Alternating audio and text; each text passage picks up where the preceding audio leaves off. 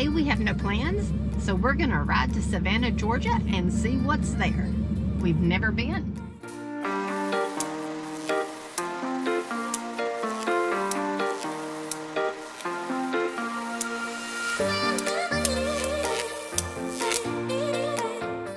Since we didn't have anything planned today, we thought we would just run over to Savannah, Georgia.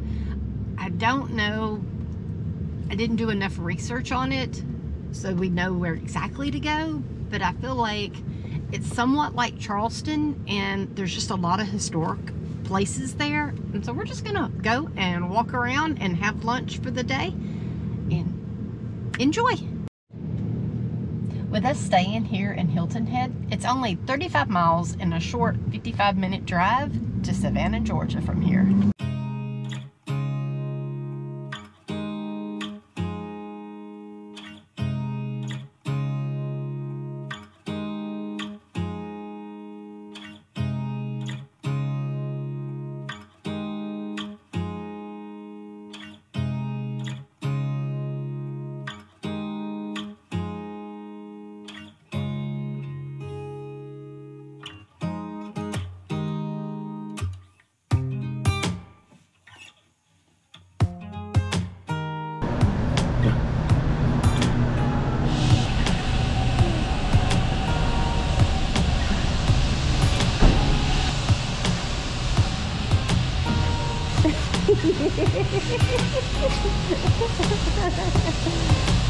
When you have a tall tow vehicle and so they park so far over, I have to park there. Yeah.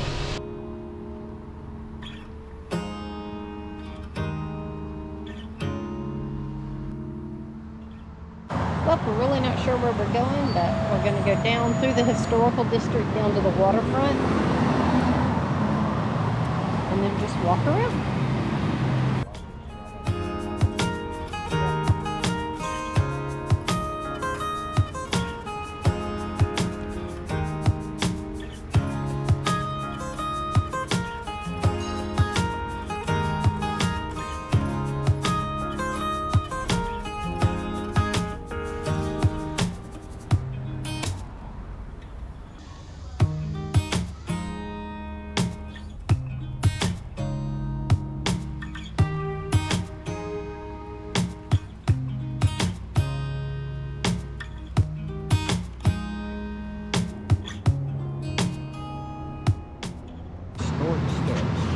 Use it on risk.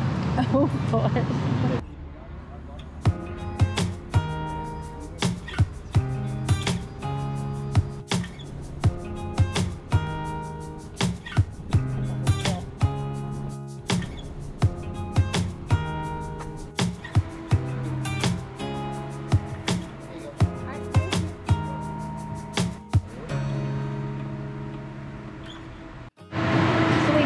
Place called Kelley's.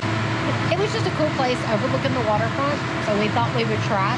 Food was great. I'm not going to say it was like raw, but it was really good, and for the views, it's been amazing.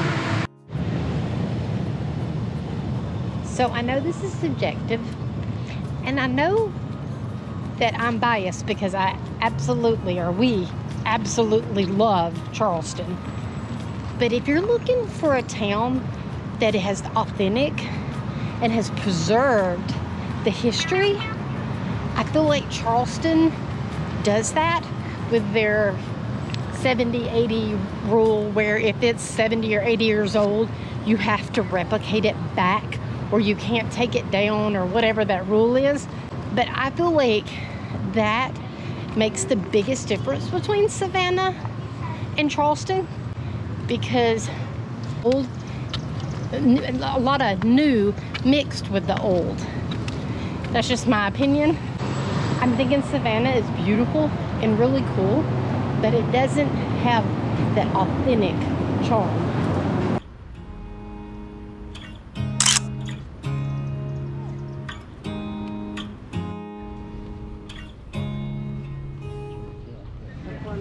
Just a big difference is all the architecture. Like, see these? This is a bulb.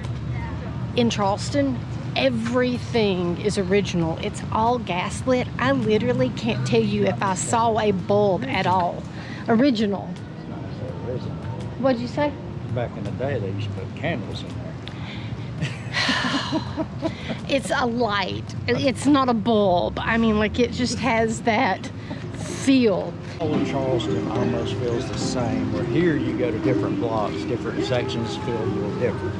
Yes. Where all of Charleston kind of flows together a little better than here. Although here is really nice. There's some beautiful spots here.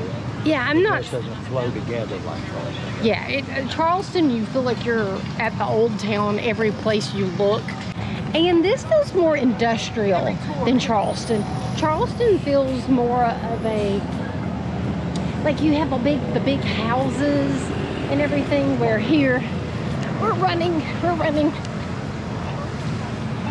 Where here, it has a lot more industrial feel here in Savannah, and Charleston is more of a historical feel.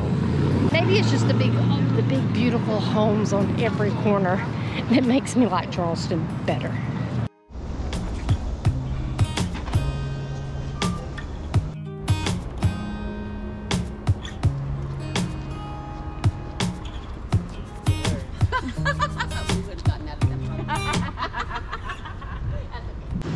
I love all the trees. I just think they're so pretty with the moss in them. Just think what all the stories some of these trees could tell. Ooh, look at that tree. So pretty. I wonder how expensive these houses are. All right, maybe it was just the waterfront down there was just kind of, but we're on E. Jones Street. Beautiful. I just looked up. There are several houses on this street, $2.5, $2.6 million, and they are under contract.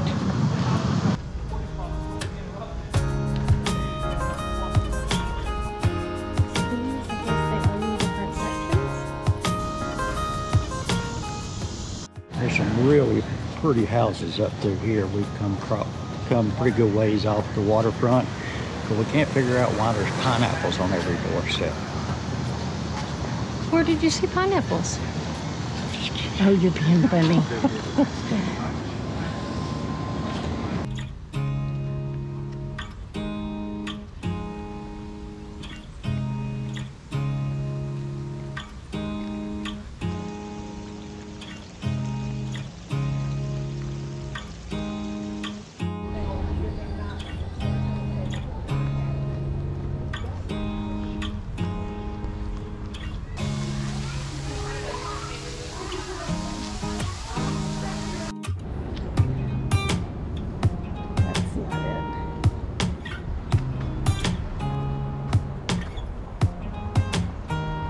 The mansion, the Armstrong mansion.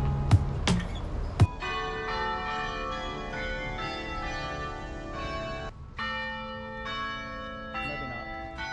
It's a long one.